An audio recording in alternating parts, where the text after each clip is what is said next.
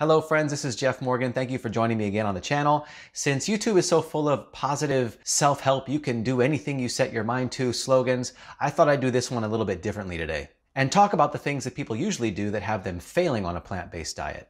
You know, the things to consider and avoid.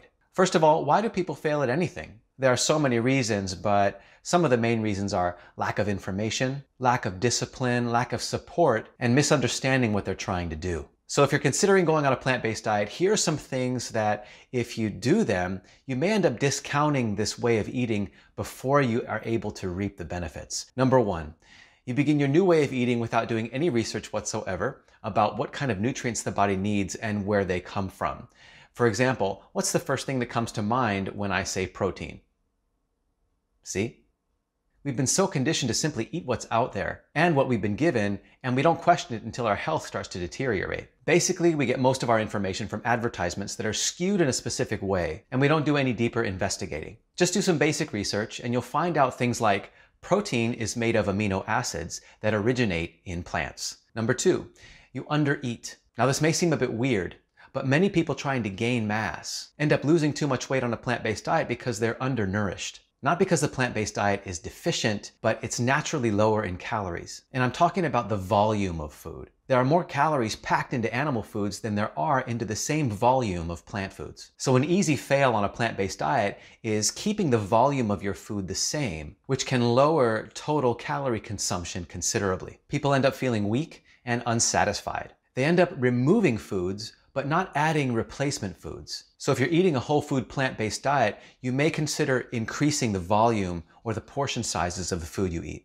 Number three, not getting the support you need. There are many people that go vegan and their families and friends are against it. They get a lot of negative feedback and they're not confident enough with their decision. They succumb to the pressure and they just feel too awkward being the different one, you know. I know it can be hard and I understand. I've had my share of negative feedback. But if you connect with like-minded people and stand firm in your beliefs, you may actually even end up influencing other people and having others ask you for advice. You think it's easy being a Jewish Christian vegan? I'll explain that in another video.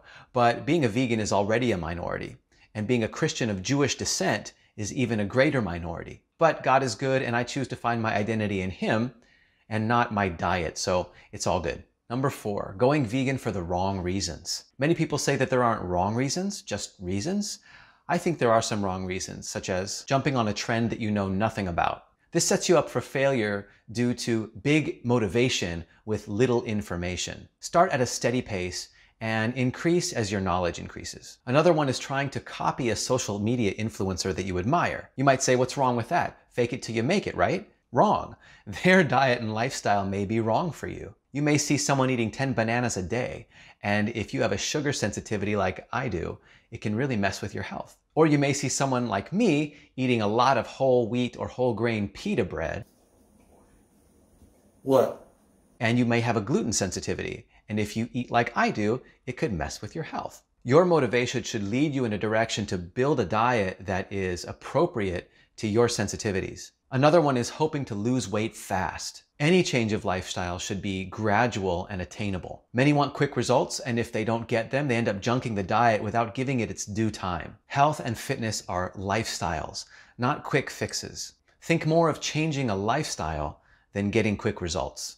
Number five, going on a vegan junk food diet. There are so many in the world that are just focused on pleasure or satisfying their taste buds or just protecting the animals that they don't care about their health. They think, well, as long as it's vegan, then I must be doing something right. Well, that could be okay until you end up getting sick, exhausted, and overweight. You see, vegan doesn't equal healthy. And many vegans are sick, frail, and overweight, just like many omnivores, simply because they bought into the easy packaged choices at the store. Number six, not eating enough protein. Now, this is something that I think needs attention. Many vegans will tout that there is plenty of protein in the plant kingdom, and there is, but this comment can be misleading, especially to athletes. Some people like myself will start a plant-based diet and feel so good that they'll start training for bodybuilding competitions, CrossFit, powerlifting, and other intense sports. They're putting their bodies under tremendous stress and pressure and doing their best to grow stronger and bigger, but in many cases, they end up taking one step forward and one step back because they haven't increased their protein intake to account for the new demands being placed on their body. In many cases, a new, healthier plant-based diet is lacking in protein, and therefore people get frustrated with slow gains, low energy, and count the plant-based diet useless when all they really needed to do was increase their total protein intake. See, I did 2 muscle building experiments. One, I was eating about 90 to 100 grams of protein per day. I was weight training really hard, 6 days a week, about an hour to an hour and a half a day, and within 10 months, I ended up gaining 10 pounds. Now that may seem great, but it was a really hard climb. And during that time, I felt like I should be gaining quicker. I also felt like my body wasn't healing really well. The next year, I increased my daily protein intake from 100 to 175 grams per day and ended up gaining 15 pounds in 3 months. The protein increased along with some other carbohydrates and fats, therefore more total calories and better progress. Number 7. Eating only fruit and veg. Now, there are people out there that seem to thrive on a raw diet with fruits and vegetables.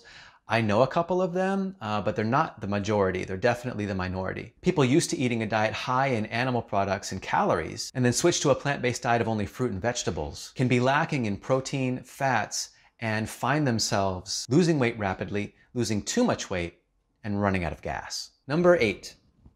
Overthinking macronutrients. This is a big one. Some say 60-20-20, some say 80-10-10, some say 70-20-10, whatever. I'm talking about the carbohydrates, protein, and fat ratios. People stress out about hitting a specific macro ratio and end up micromanaging their food. This can cause stress and an uncomfortable environment around eating. It's important to understand how you respond to a high carbohydrate or high protein or high fat diet. But to get wrapped up in trying to find the right macro ratios for yourself can make eating really unenjoyable. So there are many reasons why people fail on a plant-based diet, and these were some of the ones I thought were important to address. So if you're in trouble or you're considering a plant-based diet, let's talk about it. Leave a comment or question and I'll do my best to respond. Also, if you'd like to add a reason why you think people fail on a plant-based diet, feel free to add that in the comment section as well. So if you're new to Guilt-Free TV, hit that subscribe button and the notification bell to be notified when new videos come out. And if you like the video, please give it a thumbs up. As a firm follower of Jesus, my belief is always God before diet. That way, my priorities are always straight and I'm not making my vegan diet or a vegan movement my idol. So whether you succeed or fail at a plant-based diet or fluctuate between both, with God as your anchor, you can't go wrong.